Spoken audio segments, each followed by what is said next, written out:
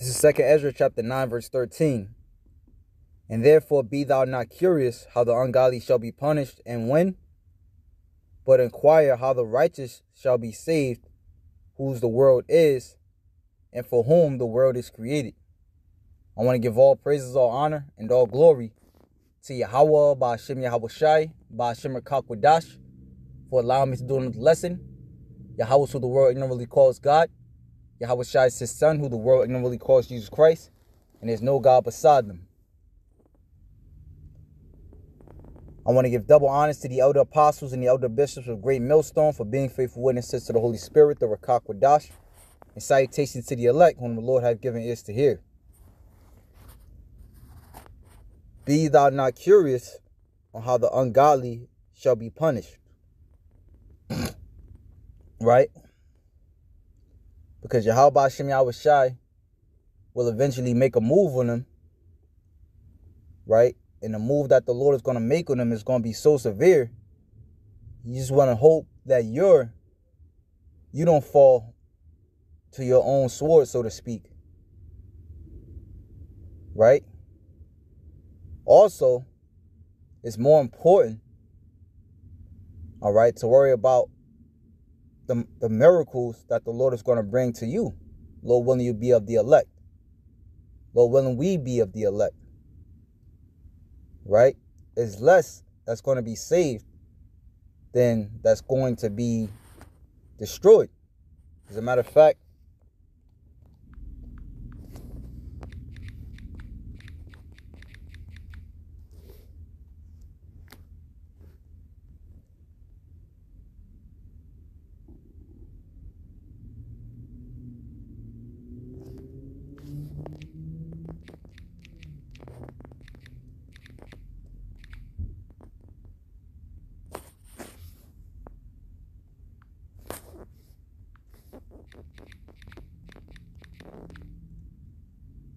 right, 2nd Ezra chapter 9 verse 16.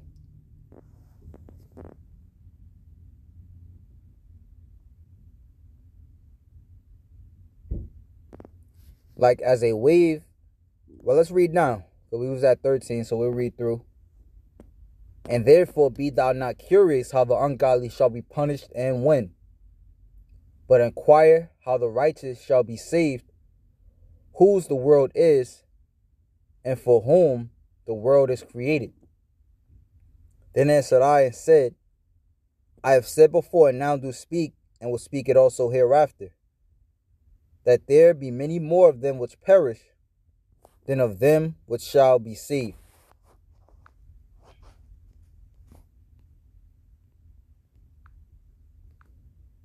Like as a wave is greater than a drop. Right?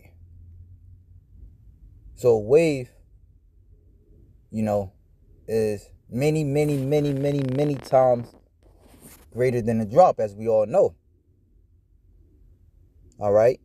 And it's going to be the same with our enemies. The scriptures say, let me grab that one.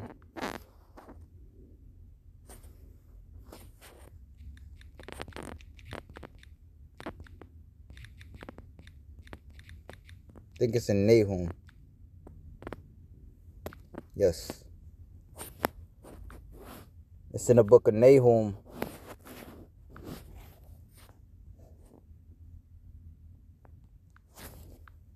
Chapter 1 verse 3.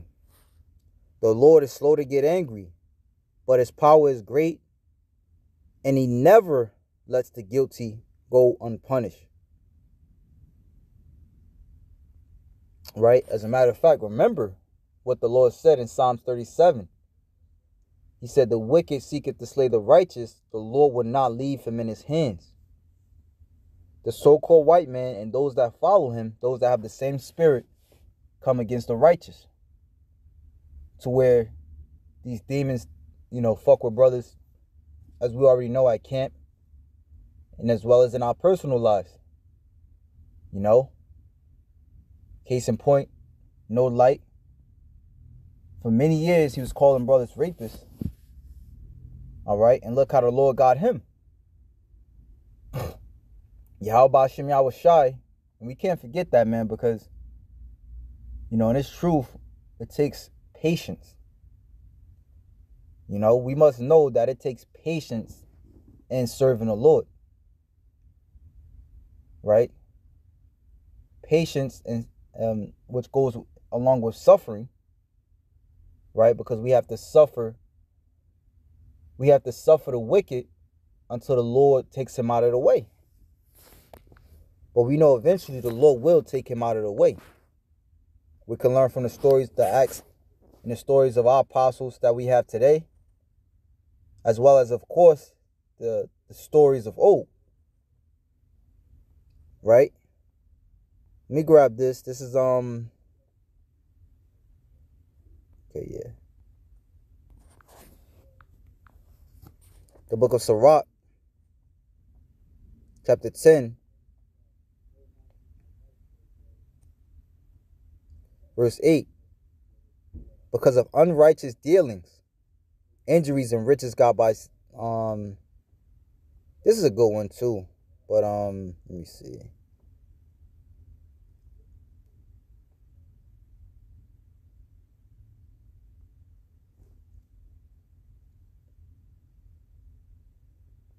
Like I said, that's a good one, but I want to jump down to verse 14.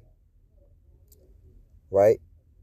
Which I said that's a good one because of speaks on how unrighteous dealings, right? For unrighteous dealings, the wicked will lose. That's pretty much what Sirach the 10th in chapter and verse 8 was saying. It's saying. But I want to jump down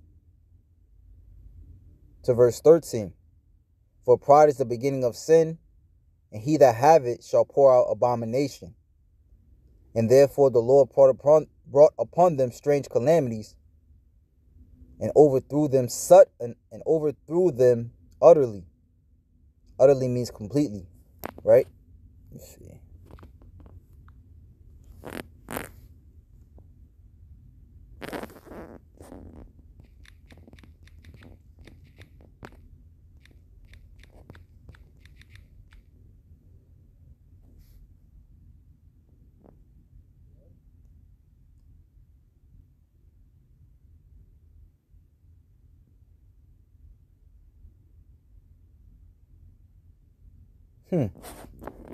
Right, so utterly means completely. And we saw, man, brothers, was watching the elder apostles and the elder bishops. They do their weekly Saturday. Their weekly Tuesday stream. And they was chafed in the spirit. They were very hot, and rightly so, because the wickedness of this place has gone forth. The wickedness of this place is going forth even greater, which means the cries of the righteous is going forth even greater. And the eyes that those men have, is very keen. It's very keen on wickedness. Especially, like I said, them men, because brothers, they see things. They watch themselves as watchmen, and brothers constantly sending them stuff. So I could just imagine what them brothers see, man. But it says, pride is like a fountain pouring out sin. Let me start at 12. Pride has its beginning when a person abandons the Lord, his maker. Pride is like a fountain pouring out sin, and whoever persists in it will be full of wickedness. This is why the Lord brought terrible punishments on some people and completely destroyed them. The Lord has overthrown kings and put humbler people in their place. Right? And we hope and pray, that we remain on the side of the Lord to the end thereof, that the Lord is going to set us up, and the Lord is going to set us up for keeping his word by us. All right. A lot of times, as a man, you want to pass judgment yourself. All right. But humbling yourselves to the mighty hand of the Lord, Does not the scripture say, resist the devil, he will flee from thee? Let me grab that. These are scriptures that we must hold dear to. James chapter 4 verse 6. But he gave him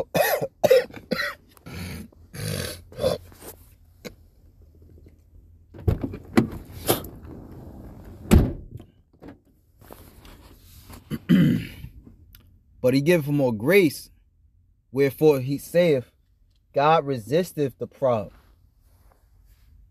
but giveth grace unto the humble. Submit yourselves therefore to God, resist the devil, and he will flee from you. Draw nigh to God, and he will draw nigh to you. Cleanse your hands, ye sinners, and purify your hearts, ye double-minded. Be afflicted and mourn and weep. Let your laughter be turned to mourning, and your joy to heaviness. Right? And therefore, brothers, that's what this truth does. It turns you serious. Right? But at the same time, it gives you a lot of sorrow of heart. Just like Yahushua he was well acquainted with grief, seeing the wickedness of his people. Right? Not accepting him for who he is. And our people don't accept the message that we bring, which is Yahushua, nor do they accept us. You know, because brothers, whether you know it or not, you know, brothers have a light on them in which the world hates. Right? You got people in the world that, for some reason, they just don't fuck with you. They just don't like you. You know, and this is what it is. But it says, humble yourselves in the sight of the Lord, and he shall lift you up. Humble yourselves in the sight of the Lord, and he shall lift you up. And the Most High is going to lift brothers up without a scratch, you know, without a stain, so to speak, on ourselves. Meaning, he's going to pass judgment on our enemies and hold us safe. Right? Does not the scripture say, Proverbs 10:22, the blessings of the Lord maketh rich, and he addeth no sorrow with it? So however the Lord is going to bring judgment on our enemies, we're going to see it, but we're going to be afar off. As a matter of fact, does not tell us in Revelation 15 that the elect shall be singing a song of Moses, right, as they stand and look upon a sea of fire, roughly paraphrasing. Meaning they're going to be above the firmaments in the outer space, looking down upon all their enemies get judged. Right? Because here it is, this devil is a fucking, you know, a trafficker, you know, the biggest drug dealer, the biggest mass murderer, but we'll put all that on the man, you know, not just on the man of the Lord, but the people of the Lord. Nevertheless, the men of the Lord is the only ones that really give a fuck. But, yeah, man, with that, shalom to the elect.